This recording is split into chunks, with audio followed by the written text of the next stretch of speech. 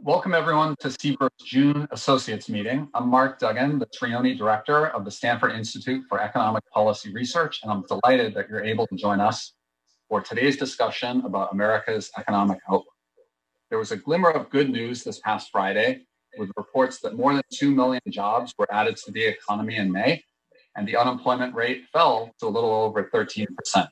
Additionally, as of earlier today, the stock market actually closed at a level higher than its close at the end of 2019. But these really are just flickers of light in an otherwise very difficult time in our country. We know there are many Americans who are suffering and who will continue to suffer under economic inequalities and racial injustices that have been exacerbated by the COVID crisis and the associated disruptions. Our scholars at CBER are committed to understanding these problems, and it's our mission to create research and knowledge that will shape better economic policies that genuinely improve people's lives now and in the future. Thanks so much to all of you who support the work we do, and I'm hopeful that working together we can make a difference for the better. Our two panelists today have an incredible amount of insight into the state of the economy and some thoughtful predictions about where it's headed. Jonathan Coslet is a longtime friend of ours at CBER. He is one of our most engaged advisory board members at CBER, and he's also very generously guest lectured in my Econ 1 class for several years now. Jonathan is the Chief Investment Officer at TPG Capital, Chairman of its Investment Committee, and a member of TPG Holdings Executive Committee. He also serves on the board of directors of the Lucile Packard Children's Hospital at Stanford, the Stanford Medicine Advisory Council, and the Hamilton Project Advisory Council.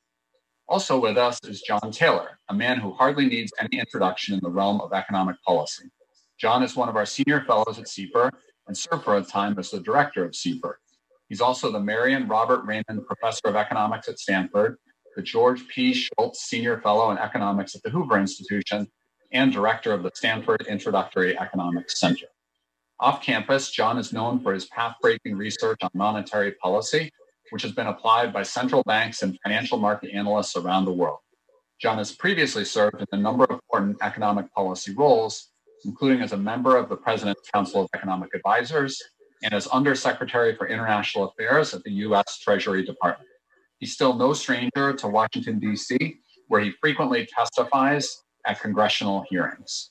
I could spend the entire hour talking about our panelists' many accomplishments, but right now, I'll turn things over to Jonathan Coslet to get us started. If you have a question for us, you can submit it through the link you received in your registration confirmation, or simply write to us by clicking the URL that's appearing right below this video. Thanks so much again for being with us today, and the virtual floors is yours, Jonathan. Thanks, Mark. Appreciate it. Why don't we also put up the slides while we're talking? So to give a little context and wallpaper as we talk. We're living in such unprecedented times. As we all know, there's now been almost 400 deaths globally and over 100,000 deaths in the United States. And most of the world's economies were completely shut down for the last several months. And more than 90% of the world's population is currently living in a country with largely a closed border. And this black swan biological crisis has now created the worst economic crisis in all of our lifetimes. And today we're going to talk about some of the difficult issues that are developing in the US economy with Dr. Taylor. The equity markets. So we all use the stock market as a little bit of a barometer for what's going on in the economy, more than a little bit, a real bit of a barometer. As Mark said, it's been a wild ride. We plunged into the COVID crisis in March. The economy shut down, stock market crashed. And fast forward to today, and the markets seem to be quite optimistic that the worst is behind us and that we're on the road to recovery.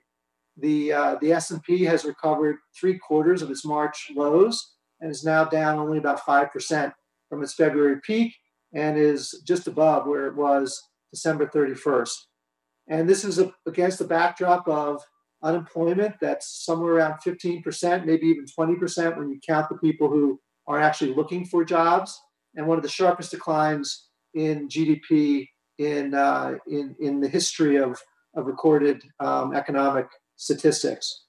And if you look at this chart for a second, it just reminds you of prior recessions after an initial bump off the first trough, there has often been a second major decline in stock prices as the reality of high unemployment and the vicious cycle setting in. So think about the great financial crisis where stocks were about the same place as they are today, but then ultimately declined 55% over the next 6 months. So what is causing the market's optimism, and how do we reconcile that optimism with the very difficult issues that are facing most households, most businesses, and local governments, and the possibility that the virus is still quite active in the United States? Next slide shows how I've been thinking about it in 5 different phases. The first phase was the initial shock and awe. We went through in February and through April. We saw the virus spread, shelter in place implemented, and the economy shut down and financial markets plunge. On the next slide, from now until early fall, will be in what I call phase 2, the reopening, the initial reopening of the economy state by state, activity by activity, with highly variable social distancing rules being implemented throughout the United States. In the late fall and early winter, we'll enter what I call phase 3, which will be a period of peak uncertainty. For those of us who are old enough to remember Caddyshack, I've got the picture there of Bill Murray trying to capture the mole in the golf course. It could be like whack-a-mole. We are going to have to hold our breath and hope and pray that the flu season does not materialize into something where there's another major resurgence of COVID. And then at some point in 2020, 2021, maybe in the spring, a vaccine gets rolled out where we achieve herd immunity. That's phase 4. And then finally, the last phase, after the virus is no longer active, confidence will return, activity levels will normalize, and then we can begin a period of more sustainable recovery, and we can start to really see some of the long-term implications of the COVID crisis. With that in mind, I'm pleased to have Dr. John Taylor join us for a little bit of an interview / discussion. Of course, Dr. Taylor doesn't need any introduction. Mark gave him a little bit of an introduction, but he's now been teaching at Stanford for 36 years. He has more accolades and awards than any of us will ever accumulate in 2 lifetimes. So I want to thank Dr. Taylor for being here with us today and fielding some of the questions, given his incredible knowledge. Thanks, John, for being here. Thank you, Jonathan. Thank you. I look forward to this conversation. Okay, so let me ask some questions. Again, we'll use some sort of slides for wallpaper so you can see some of the context. But let's start with where we are now. There should be a slide up. Again, I can't see it, but there should be a slide up of US GDP, long slide since 2000. And the bars look pretty small relative to what's being predicted for the second quarter that we're in right now. You can see here that Goldman, just as one particular forecast, and generally a pretty good one, they expect second quarter GDP to decline by over 1/3 on a quarter-on-quarter basis. Pretty amazing. And if we turn to the next slide, you can see that after unbelievably low unemployment rates over the last 2, 3, 4 years, we're now running at around 15% unemployment, probably over 20% with the folks who aren't actually looking for a job. And we're at the lowest labor participation rate we've seen since the Great Depression. So, John, how do you put this in perspective? Could you have ever imagined a shock like this? And with 20% unemployment and many businesses running out of savings, how bad do you think this economic crisis is economically? The charts are striking, and no, who could have anticipated this? I certainly didn't, not before this all began. I would say that those of us who look at the numbers on a higher frequency note there was a bit of improvement last Friday. That unemployment number came down from 14.7 to 13.3, and we had a boost in employment to population too, but still the numbers are very high. And I think what we need to do is understand what happened. This is not the virus itself. This is, I think, largely reactions to the virus, to the coronavirus. And whether they were the best, whether we can do better, is a real question. But I think that the major impacts, and we'll go through this is a lockdown. Lockdown didn't come from nowhere, of course, but this is the lockdown effects on the economy. And if you trace different sections, look at consumption, look at investment, you can see the decline in GDP in this picture. Yeah.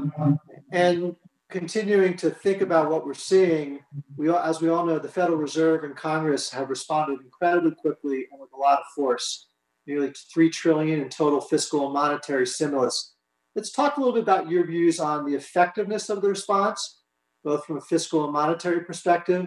To start with, what would you have done differently? And on the fiscal side, how effective do you think $3 trillion of stimulus will be? And on the monetary side, in addition to taking rates down to zero, which is the first simple measure, maybe you can tell us about some of the novel programs the Fed created that you think will either be very effective or not so effective. So first, on the fiscal side, you can see that in your chart on the left is a major increase in the deficit. We had a deficit of $1 trillion per year going into this. Is now over 3.5. It's probably going to be higher. So it's huge spending and tax reduction rebates. I think for the most part, this was focused on providing incentives for firms to hire, providing gaps where they existed.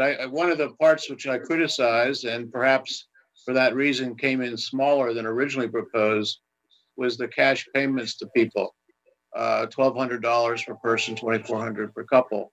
And that kind of thing didn't work when we tried it before in the previous financial crisis, 2008, for example.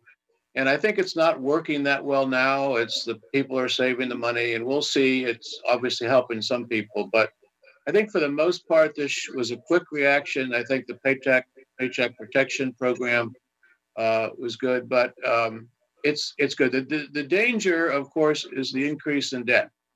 And I think it would be better if it was added to this some proposals for how we're going to undo this. I'm working on it myself. It's very important. It's not a front burner issue for many, but it's important to do. So the monetary side, cutting the interest rates down close to zero, that was the first thing they did. It made sense. And they rolled out a lot of programs. I think for the most part, they would be considered market opening, which is the correct way to proceed, try to keep markets open.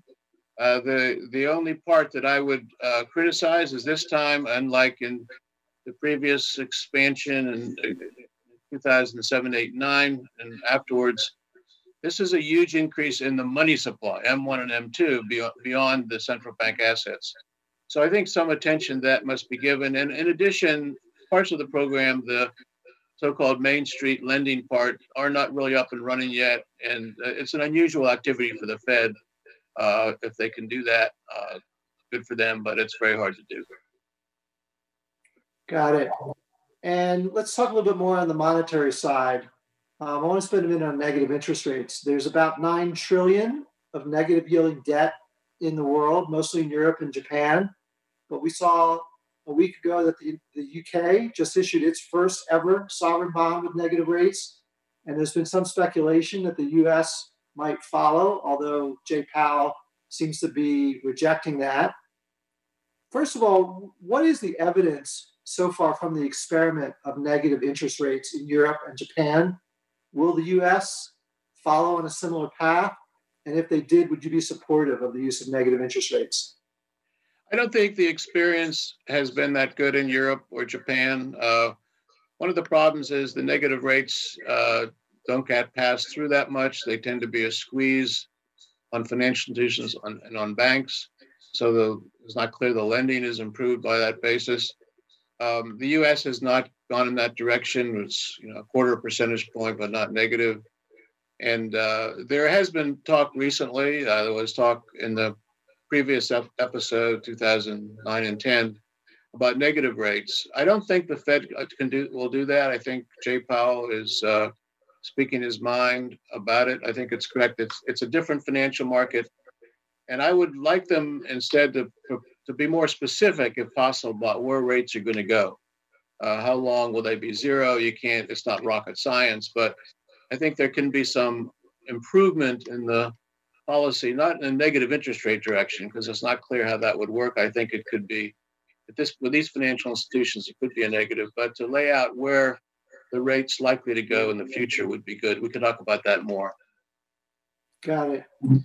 And one of the critical issues that all the stimulus is hoping to minimize is how much permanent damage will be done to the economy through corporations and households going bankrupt. I saw a recent survey of small business owners with businesses of less than 50 employees, and a third of them stated that they thought they would not be able to ultimately reopen. So how are you thinking about the level of bankruptcies coming and how that will ultimately impact the economy in the next year? Certainly the market doesn't seem to be very worried about this. No, I think that's right. I think the bankruptcies very much depends on how they work. Of course, a bankruptcy can be a workout. You know, you too much lending, too much borrowing has to be corrected. It can generally, start over again. It can be a good thing, as you know very well. So I think it's not the bankruptcies per se; it's how they're handled.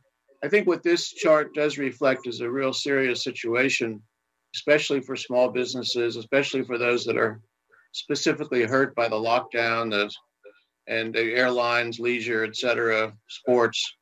And so we need to be thinking about how to help those industries in particular. But I think I wouldn't blame it on the bankruptcy. I think that's a symptom, and it can work better. It can be a way to start. I sometimes worry that we don't have a good bankruptcy process for financial firms. There was a proposal I worked very hard on, Chapter 14 it was called. It never was quite passed. It was close. I think it would be a better situation if we had that kind of law for financial institutions now. Yeah, just as an aside, we have mostly private companies in our portfolio at TPG, about 200 companies in our portfolio. And the private companies, whether they be small, medium, or even large, that have leverage and debt, they're under immense pressure because of that leverage and debt.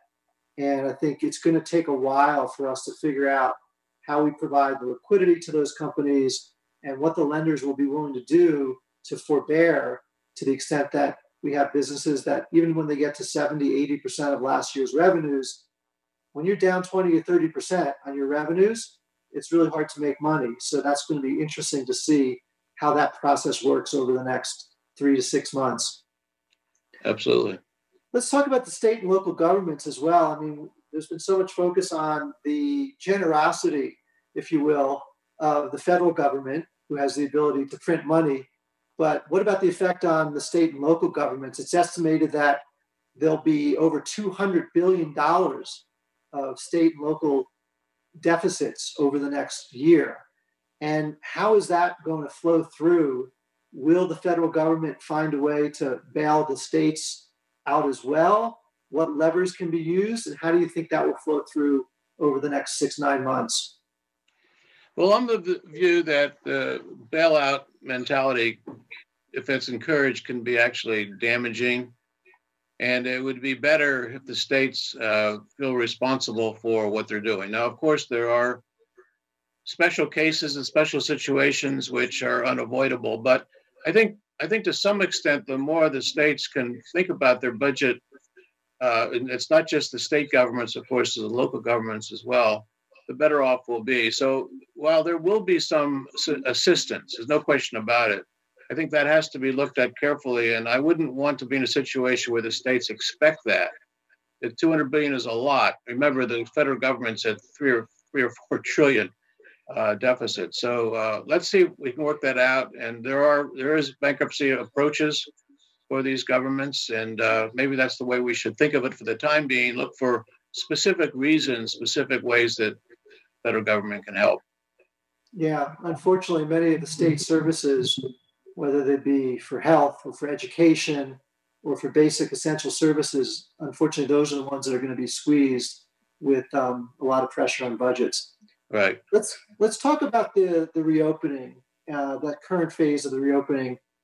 And we're reopening at a time when we're still experiencing 1,000 deaths a day in the United States. This is very different than the reopening that occurred in China and Hong Kong, even Italy and Spain, where death rates were down very significantly when they reopened. Give us some insight into how we might think about the balance between the epidemiological challenge we have and the human health challenge we have versus the economic needs in deciding how to reopen the economy when we're still reporting 20,000 cases a day. I think, Jonathan, this is the biggest question to get right. I don't think there's a trade-off necessarily. I think the things that work better for the economy are better for the health. That's the way I think about it. Yes, there is going to be this, it may be a second wave. It could get worse before it gets better again. I think that what we want in the economy is to be ready for that, to be prepared. So I think it's promising that how we've responded already. For example, telemedicine is exploding like we've never seen it before. The use of online sales, that's the only positive number in the retail sales report. I think the federal government's executive order was issued May 19th, which is to encourage more of that.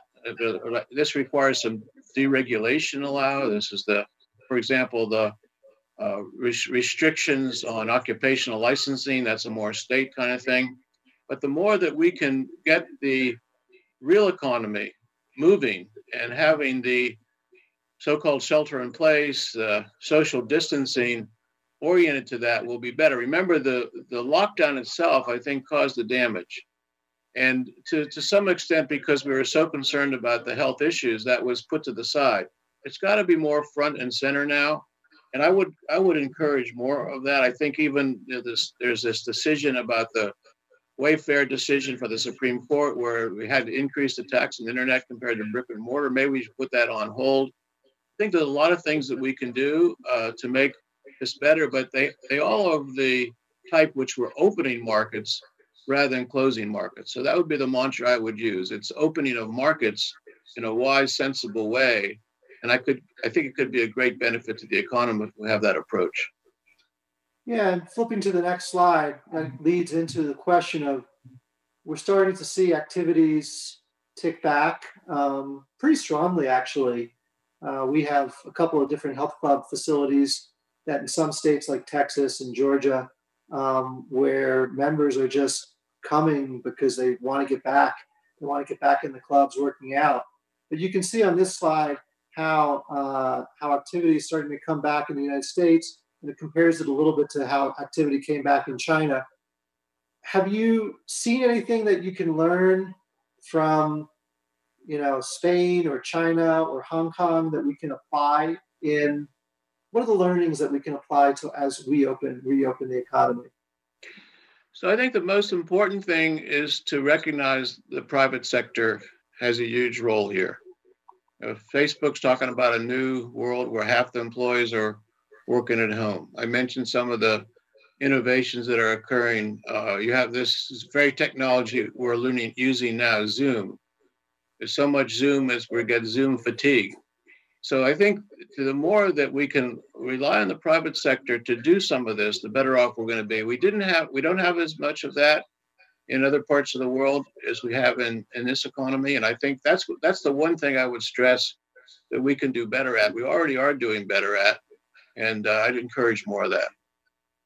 Yeah, great. Well, let's talk about how the shape of the economic recovery, as we settle into fall, let's talk about that. You can see here, this is a forecast. These are Goldman's forecasts, which are 36% decline quarter over quarter in the second quarter that we're in now, then a huge recovery in the third quarter, up 29%.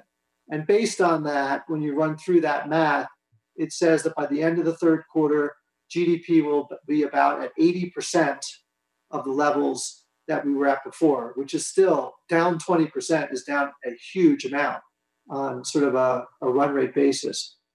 How are you thinking about where we're going to be right before we enter the late fall, early winter flu seasons? Where do you think we'll be at that point in time? So I think this is pretty reasonable. I would hope we don't have as much of a dip that's suggested there. That's roughly 40% decline. That's still a forecast, of course. We're not much into this time, but I'd say what we need to do with policy is to try to make that dip lower and have the recovery faster. I do think it's policy dependent, Jonathan. It's just not automatic. So the forecast here depends on certain kinds of openings, certain kinds of responses, certain kind of public policy. I think the more that we can be clear about what the policy is, the better it will be. So this is obviously it's just a forecast. It's contingent on policy. I hope it's better than this. And actually, as you go out into 2021, those are pretty high growth rates. And it's still recovery. I think at that point, I want to be thinking about how we get back to growth that's higher than that miserable thing we have over in the earlier part, which is growth around only 2%. That's what we need to have. And if we can maybe use this as an opportunity to have the economy work better, more tax reform, more regulatory reform, more monetary reform, that would be the key. But I think if we're going to get a response like this, it very much depends on the policy. Yep, got it. And, as I think about the timeline and my phases, that next phase, late fall, early winter, will be the phase when we have to worry about and think about what's going to happen with the coronavirus. Again, I put up this chart of the 1918 Spanish flu just as a reminder. It's a bit of a scary reminder, but just as a reminder of how large these second waves can be. Now, of course, we've got therapeutics being developed. We've got social distancing that we're learning from.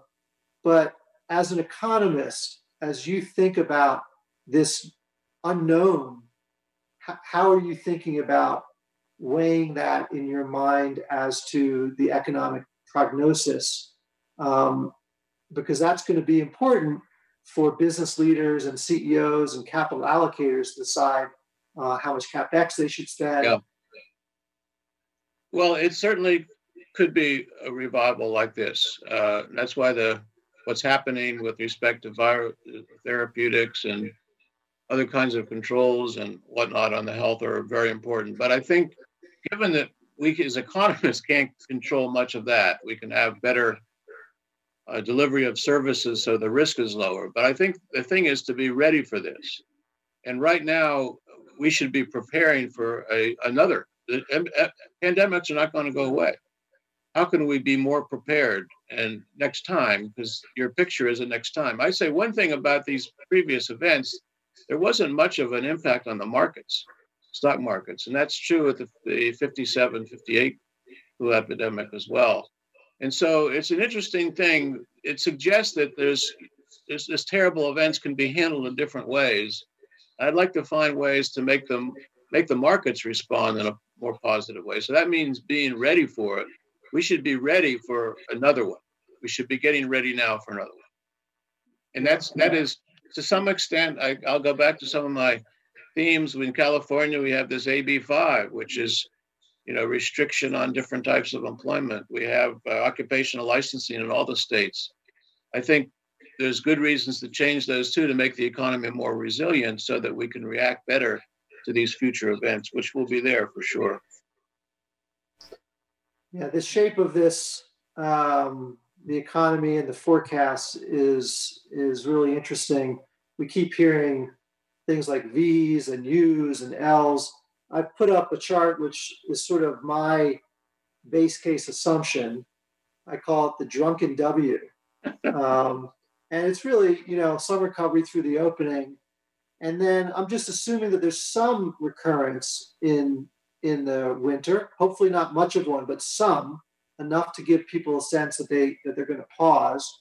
And then finally, once a vaccine comes through and herd immunity comes through, we can feel more comfortable and we can move forward with some real strength. But until then, a little bit of 2 steps forward, 1 step backward. So that's kind of how I'm sort of thinking about it from an investor's perspective. If we fast forward to the next little section and talk about, okay, at some point we will have a vaccine. It will be widely adopted, whether that's 9 months, 12 months, 15 months, 18 months. There's lots of opinions on that, but at some point we'll have that, and that'll become the new normal. And I want to talk through some of the potential long-term implications coming out of the crisis that will persist. I'm not worrying about a year or two. I'm worrying about 5 years, 10 years, 15 years. So consumer behavior, as an example, we're starting to see some green shoots on consumer behavior. Hotel stays are increasing, air flights are increasing off very, very low troughs. I've observed in the past, in my 30-year career, that memories are pretty short. And while many of us swore that we wouldn't fly as much after September 11th, within a few years, we got right back to the same peak levels. And since then, we've grown hugely from those levels of 2001. So what do you think will change more permanently coming out of this experience? Will it be flying? Will it be travel, live events, living in the city, office work? And how will this crisis accelerate trends around more virtual and less physical? Yeah. What are the things that you see coming out of this? So I think thinking that there's going to be a new normal is not the best way to think of it. I think this is like a continual change process we will be in as far as the eye can see. And I think it involves certain things, and obviously there'll be less travel, more use of conversations like this. I think in certain areas there'll be change in different directions. I'm involved in education. I can see it all over the place. We're doing courses at Stanford and doing online courses all over the place. They could be much better. There's Zoom fatigue that occurs from that. So I think all those services there can be better. I would like to see improvements in online shopping. A lot of firms are benefiting from that tremendously right now. I'd like to see more impact on travel. Maybe we don't have to go to so many meetings. Maybe there's other things we can do which will replace the travel to good locations or exotic locations. So I don't know. I don't think anybody knows, except we can see how the technological changes, which we've already begun, are moving. I just give one quick example. 5 or 6 years ago, I developed an online course at Stanford. And I thought was really good. There was huge interest in it, but it sort of waned over time. Now, suddenly, there's a huge interest, and all the students want this, and it's there. And of course, it now can get better. So I'm kind of optimistic. There's certain areas, K-12, we can talk a little bit about what we need to do to make that happen. But I think as a continual change, and it's kind of exciting. It's at least one piece of good aspects we can put in this terrible situation. Let's move to the more macro level for a moment and talk about some of the scars that will be left after this crisis. You can see on these two charts an ever-rising debt load, not just in the government, but in the corporate world as well as the household world. And you can see, as you've talked about earlier, the level of debt in the U.S. economy, long-term debt in the U.S. economy, is extremely high.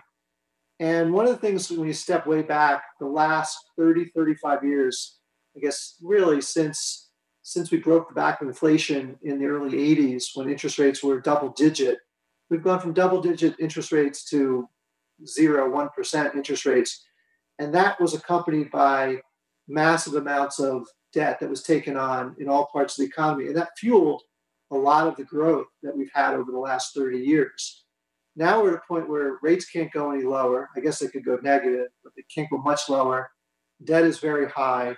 So how do you think that this is a problem that we've all been talking about for many years, and it seems like we've been able to avoid negative long-term effects. But what do you think about for the next 10 or 15, 20 years? Well, I'm not so sure we have been able to avoid the negative effects. So, we haven't had the greatest experience in the last 20 years. We had a deep recession before this one. We had a very slow recovery from that. And the debt is $1 trillion even before, the deficit's $1 trillion even before going into this crisis. So I think there's still rooms to improve this, to get so-called fiscal house in order. What makes it hard, Jonathan, is these low rates. and they're good in many respects, but they also say, well, who cares about the debt? We've got these low rates. Let's just have negative rates. Don't have to worry about it. But I think it's important to put a public policy into place which reduces this debt, and at least the debt to GDP ratio, in a sensible way. It doesn't require a lot of tax increases, spending control on certain areas which are growing too rapidly. I think we'd have a better economy in that respect. The private sector would do better. We'd have more investment, more productivity, and incomes per capita would grow more rapidly. So that's what I'd like to see. It's hard right now, both on the fiscal side and on the monetary side, to get there. But I think what should be happening, we should lay out plans. The Fed should lay out plans. Even the Congress should be laying out plans of how we're going to undo this when the time is right. Do you subscribe to, or give me your thoughts on what one of your friends and our friends calls the secular stagnation theory, that with all this debt and with low population growth and low productivity growth, all that's left is becoming like Europe or Japan over time? So the secular stagnation has been popularized by Larry Summers, actually, a conference we jointly had with Brookings here. I've always been suspicious and argued against that. I don't think the evidence is strong. Of course, we have the low interest rates, and there's lots of reasons that could exist. But I think the secular stagnation has this view that we're kind of stuck with low growth. We're stuck with low interest rates. I don't think that's true. I think with the right policy, we could have higher growth, not only in the United States. We also got literally billions of people around the world whose economies aren't growing so rapidly. So to me, we need to think about long-term, certainly, as a higher growth rate and per capita income to deal with, make people's lives better. So the secular stagnation tends to move in the other direction. I don't like that. And then moving on to the monetary side, the chart that should be up is central bank assets, which have obviously grown 6-7x over the last 10 years. And with all this money being poured into the economy, not just the US, but the rest of the world, do you have any concerns that this could lead to longer term inflation, or do we just have such weak demand and such good supply of everything that actually, no, the issue is more one of deflation? Right now, we don't have an inflation problem this minute. The unemployment is high, the state of the economy is low, but we always need to worry about that down the road. And so that's why I'd say a good monetary policy, to me, a rule-based policy where the interest rate is adjusted in a sensible way, makes a lot of sense. When we had that in the past, the economy just hummed along and did very well when other countries did that as well. So what I'd like to see is how when we unwind this situation, that we emphasize a more rules-based policy. I think that's what most people at the Fed would like to do, John Williams, Rich Clarida, Jay Powell, et cetera. And that's what I'd like to see. Now, what this means is we go back to a world where the interest rate's hard to believe this, Jonathan. The interest rate is determined by the supply and demand for reserves. We're so far away from that now. And there's debates about whether we'll ever get there. But that was a more market-determined rate. The central bank did not have a lot of extra instruments to use like they do now. I think it would be better off going back to that. The economy would be better off. But again, it requires a lot of work, a lot of thinking, a lot of determination to make that happen. And following up on that a little bit, we had the great financial crisis, which required a lot of new monetary approaches, including quantitative easing. We had a long period of repair and slow but positive growth.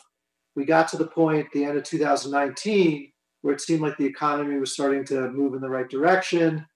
And all of a sudden, we had to decide that because of the little bit of a scare we had in the fourth quarter of 2018, that we actually had to start reducing rates again.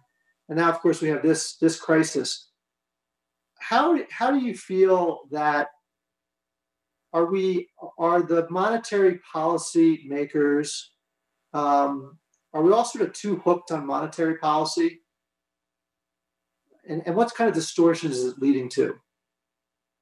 So I think in the years up until this recent event, there was a serious effort at the Fed to make the policy I would call more rules-based or predictable. The semi-annual report, which they put out, had whole sections on this. The leaders were talking about this. So I think that's where they would like to do. This has changed that.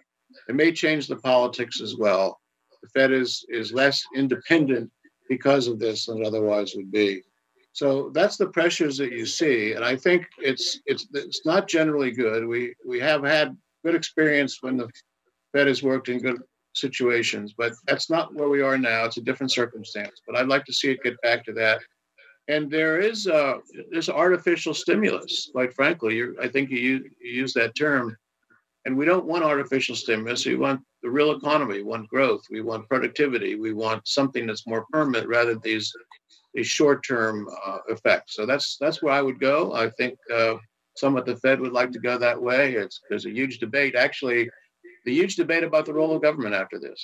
And this is changing. Obviously, the lockdowns, the changes in government policy have changed things a lot. I thought that the tax changes in 2017, I thought the regulatory changes in 2017, 2018 were going in the right direction.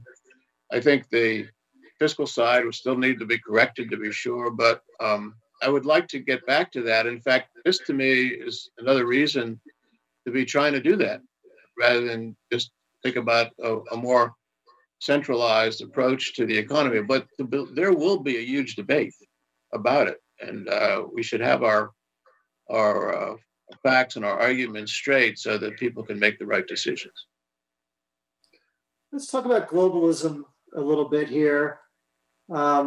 Chart on global trade shows that after many, many years after World War II, global trade was up and to the right inextricably. Since the great financial crisis, actually, global trade has been pretty flat. And it seems like this crisis will exacerbate the recent trends towards anti-globalism, towards nationalism.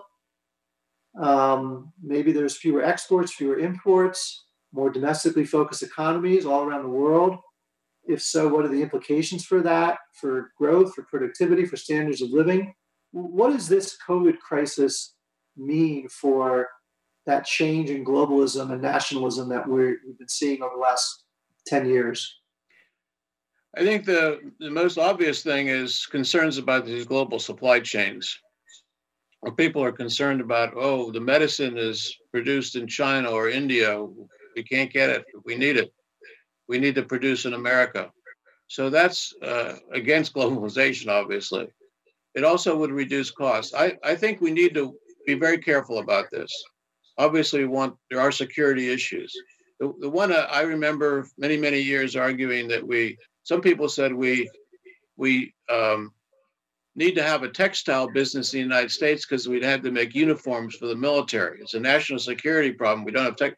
So I remember combating that argument. We don't want to get in that kind of silly notion again. So it requires a serious discussion. But I would like to see, and by the way, this goes back to what was happening before this crisis. There was a concern about trade restrictions. I remember one of the meetings, President Trump read a email message he got from Elon Musk saying that when I export a Tesla to China, I have to pay a 25% tariff. When a car comes to the U.S. from China, it's 2.5. That's not fair. Do something about this. Well, 25, 2.5 does sound unbalanced, is unbalanced.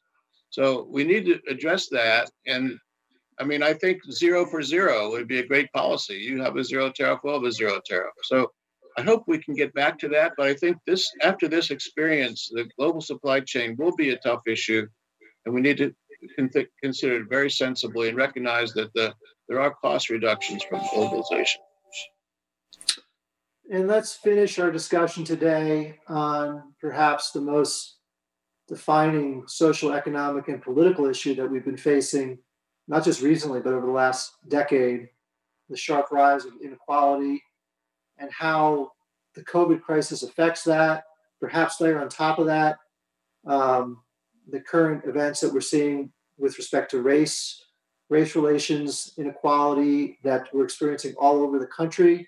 So what are the social, economic, and political implications of what this crisis, sort of the combination of the COVID crisis and the crisis that we're all experiencing around the country right now on race. What are the implications for that on the November elections, economic policies that come out of the November elections?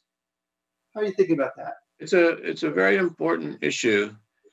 I think what the crisis has done is made it clear there are some real inequities, racial inequities in this country. And part of it is specific reasons where people live. I think the very effect of the lockdowns has impacted people with lower incomes more than people with higher incomes.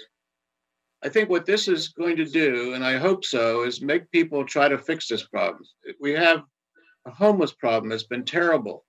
Maybe this has made it clear how terrible that problem is. Let's try to do something about it.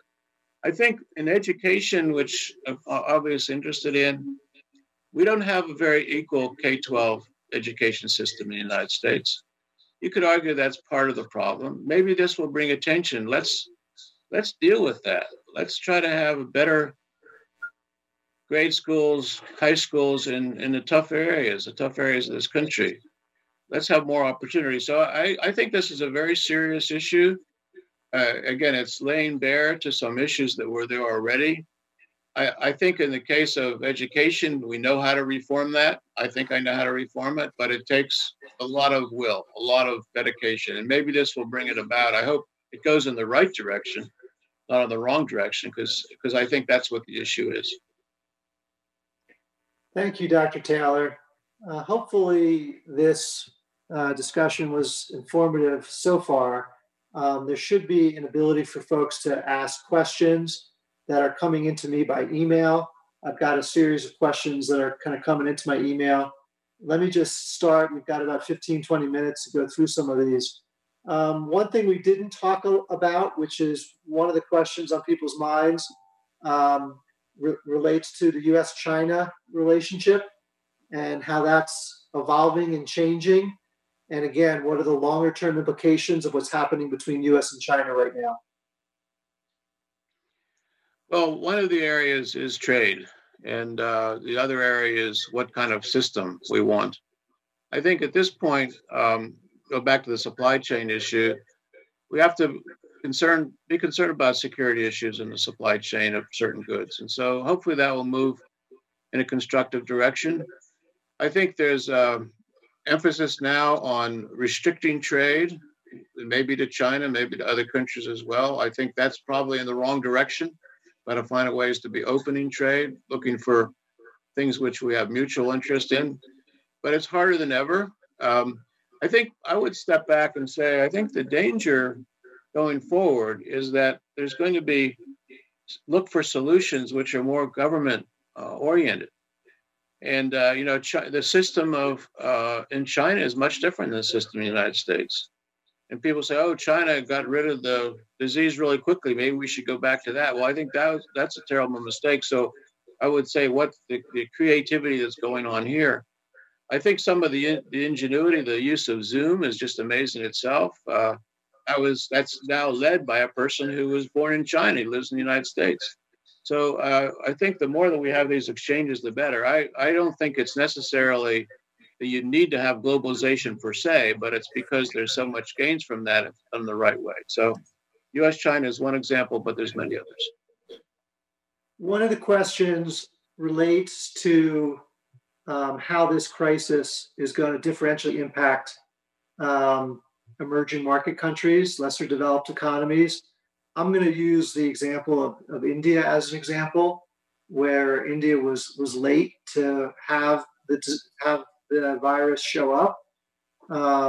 They quickly had a shutdown of 3 to 4 weeks, but now are opening the economy again while the virus is still growing and sort of raging. How do you think this is going to play out, whether it be for India or for Brazil or South Africa or for Nigeria? What's going to happen to those lesser developed countries, and what can they be doing right now to make sure that a worst case scenario doesn't come to be? The problems are growing in Brazil, and they will grow in India, my guess is. And so that's an area of concern. I think there's immigration issues which are going to be caused by that, which we need to think about. But it's the same disease. It's the same treatment. It's the hope that we'll get a vaccine or get some kind of therapeutic. I think here the international organizations, the World Bank, IMF, are important to even the United Nations to keep track of. There's a way that there can be interaction between the countries that are beneficial. World Health Organization gets a huge amount of criticism right now, but I think I've always thought that the international organizations can play a role in this case. It could be debt forgiveness. It could be aid to particular people. It could be ways that you channel private sector in the right way. It could be remittances. Make sure the remittances don't fall off too much to Mexico or to Brazil or wherever it happens to be. So this is an area which is the most difficult. We are naturally not paying as much attention to that as we are paying attention to what's happening in each country. But if we can be optimistic about some changes here, stock market, et cetera. But globally, it's still a huge issue. And then we need to think about that for sure. I'm jumping around a little bit because the questions, are covering a broad range of topics. So this one's a very specific one, which is, it seems like, particularly on the Democratic side of the equation, that there is a inevitability about raising taxes again in order to take care of the liabilities we have. This is a very specific question. How do you think about the trade-off, and what would your choices be between increasing taxes or reducing public spending? Well, I think at this point, if you look at the budget and why it has been increasing even before this, it's really certain types of programs, health programs are growing very rapidly. And so that's what I would focus on. I don't see the tax increases as dealing with that. Moreover, my view is the tax increases are detrimental to increasing growth. Obviously, you have to have taxes to support government spending and many other things. But I think that for the most part, what we should be looking for is ways to have tax reform, not to increase. I'd like to see a policy where, hey, we're not going to increase taxes. At least go that far. We're not going to increase taxes for the foreseeable future. That means we keep the expensing in place. We keep the recent tax reform in place. I think that would be a boon to the economy. Obviously, there's people on the other side. I think if they look at the numbers, they'll see that the way to deal with the deficit and the debt, which we need to, is just by slowing the growth. It's slowing the growth of spending. And that should do the trick. But a huge communication issue, very important to get right if we can. One related point on that is the state pension liabilities, which we all know have already been under a lot of pressure. Many states are unfunded or underfunded. It's particularly difficult to service your liabilities, which are growing with your retirees at 6, 7, 8%. With interest rates so low. Do you have any thoughts on coming out of this crisis, what we might do to help avoid what will be now an aggravated position of states like California and Illinois and New Jersey, where there are state pension issues that are going to get very, very difficult? I don't think the problem is different now than before the crisis. We had the same thing before. Maybe interest rates will be lower for longer, but but the same issue needs to be addressed. It's really bringing the pension promises down to closer to reality. We've been working on it for a while. It's state governments, it's local governments. There's been some changes in some of the local governments in California, which seem promising. We'll have to get back to that. But I think it's important to keep that separate from the other issues that the pandemic is causing. Those are kind of separate issues which need to be addressed anyway. It's like an ongoing problem, and we need to address it. But the solutions are not rocket science. They're just trying to bring the spending into alignment with the income that's coming to pay for the pensions. I've got one more question for you, which I'll pose and you can think about, and then I'll make a couple comments on what we're seeing in our companies around the world. The question for you to think about is, what are the rays of sunshine? What are the things that you think that will come out of this crisis? Like all crises and like all adversity, positivity can come out of it when we both learn from it and we focus on making changes. So what are the things that you're feeling like optimistic that are going to come out of this that are positive? Because this is such a difficult time for so many people. While you think about that, and then we'll wrap up. From our perspective, as I said, we have about 200 companies all around the world, everything from small businesses, venture businesses to large businesses, everywhere from the United States to we have 2 businesses in Myanmar.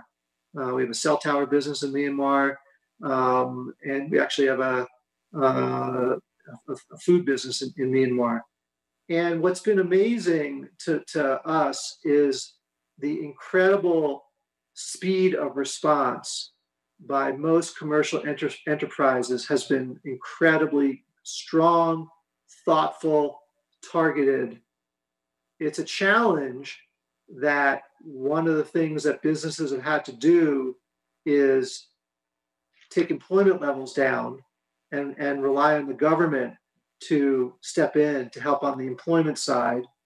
And one of the things we were talking about before this was that in some countries, what they've done is they've had a moratorium on financial obligations, on paying your debt, because it's very difficult. If you're a landlord, if you're a retailer and you've got to pay debt, you got to pay your landlord.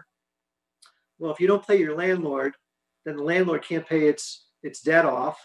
And the lenders are coming down and saying, you owe me my interest, you owe me my principal. So some countries like India have actually put a moratorium on all financial obligations. In this country, we haven't done that, and that's actually going to cause many bankruptcies that otherwise might not have been caused. But we're trying to find the right balance between how much the government helps out and how much corporations and organizations help out. I would say that I've been very impressed by how quickly and how thoughtfully most organizations have had to deal with a crisis where they could never imagine, and you can't build a business for revenues down 90% or revenues down 50%. You just can't build that. So it's been interesting to see the businesses, how they responded. It's been really interesting to see how governments have responded, from our government here in the United States to how it's a little bit different in Germany and France and China and other places. But in general, I would say the resilience of both people and businesses has been very encouraging. It reminds you that, this too shall pass, whether it be in 6 months, 9 months, or 18 months, this too shall pass. And if we can minimize the damage along the way, we'll come out of this and we'll get back to where we were. It might take a year or two, but we'll come back to where we were. And hopefully from this, we can learn some lessons and we can put some new safeguards in, just like we all did after the great financial crisis. So with that, let me go back to the question, which is, what are the glimmers of positivity that you're seeing? I think you just named it. It's what people are doing to solve this problem, and to let them do that, not to constrain them from doing that. It's to me very reassuring. It's easy to get pessimistic when you see schools are closed and shops are closed and restaurants are closed, but it's easy to get optimistic when you see the technology that's being used in different ways. I could have never dreamed it being used. Half of Facebook's going to work online, it's just an incredible change. And I don't think it's like a new normal. I don't want to get back to where we were. I want to get to better. I want to get growth 3 or 4%. I don't want this 1 or 2%. And I want it to help the rest of the people in the world. So I think you pointed to it though, Jonathan. It's these things that are happening that I wish you get out there and talk about it more. I think you have lots of good information that it gets hidden by our partisanship and the degrees we're debating bigger issues. So thanks for saying those things. Yeah, well, it's clear that the human spirit is very resilient. It's very creative. It's very energetic. And this too shall pass. And the world has seen much tougher times, like in World War II, that we've all gotten through. So we'll get through this one as well. Dr. Taylor, thanks so much for the conversation today. There's just so much to learn during this time, and it's great to have a scholar that's as experienced as you to help us think through these things. Thank you so much. Thank you. been great. Okay, take care.